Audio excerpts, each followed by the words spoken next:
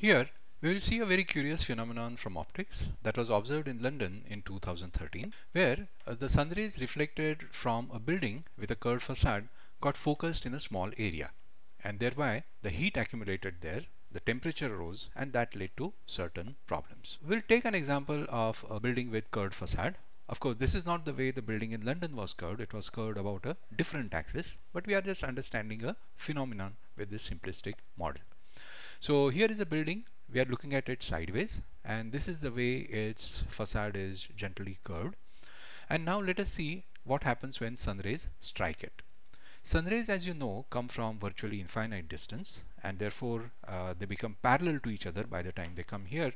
So even when the sun is going to rise in the sky, or maybe it is about to set, the rays will still remain parallel.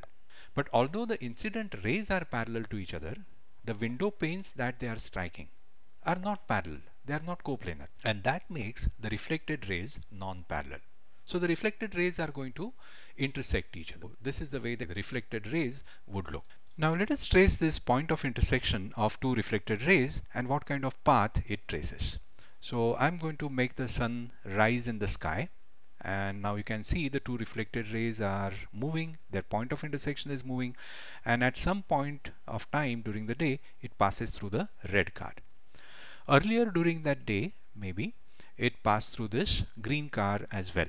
So we are getting a curve, a locus, a path which may strike the ground level up to 2 times in a day. So what is that curve and how can we figure it out?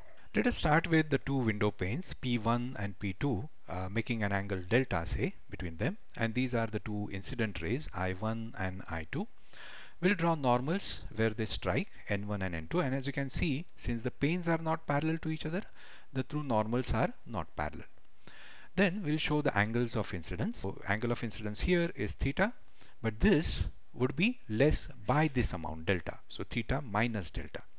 Then we'll construct the same angles on the other side of the normal, that is angle of reflection, which will help us figure out the reflected rays R1 and R2. And you can see they are intersecting in this point. We'll call this as F for focus.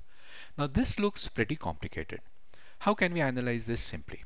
We can do that by recalling the phenomenon we studied earlier, that if a ray is striking a mirror, and if the mirror turns through some angle, say delta, then the reflected ray turns through twice that amount, 2 delta.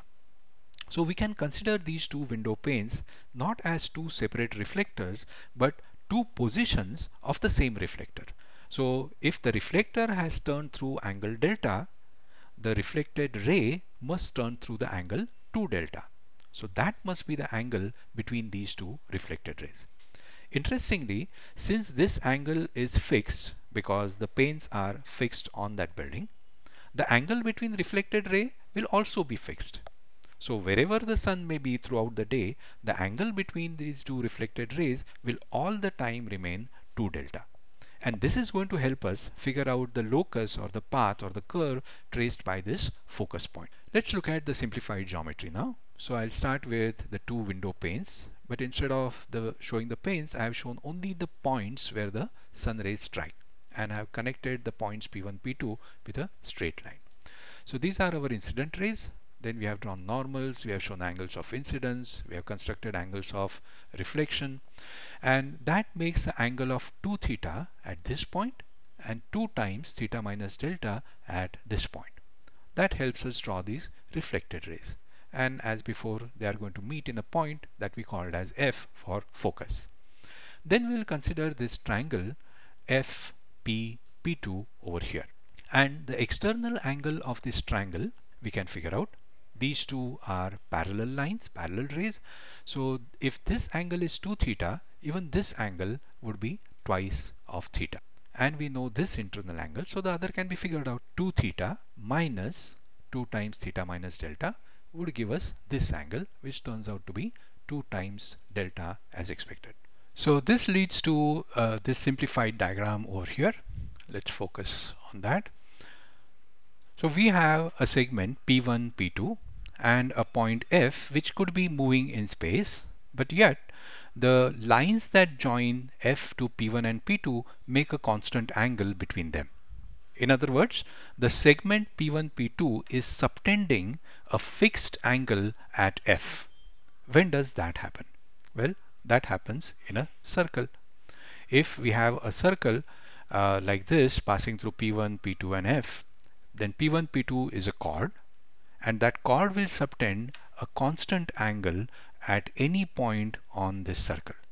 So the point F must be moving along a circle. Finally, let us come back to our original diagram over here, and we will draw a circle that passes through these 2 points, which we called as P1 and P2 earlier, and the point of intersection of the 2 reflected rays. Say this is that circle.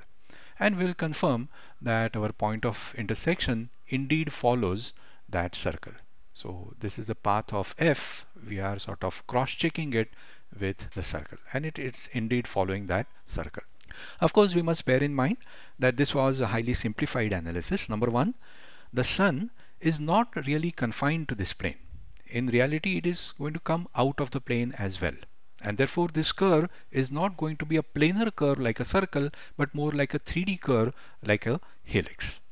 Number two, we have considered only 2 planes here at a time, while the entire building is going to reflect. So that's going to be a pretty complex analysis. But at least this gave us some insight into the phenomenon, like how many times in a day we can expect the focus to fall at the ground level and so on. In the next clip, we'll be using optics and flat mirrors again to find a solution to this problem.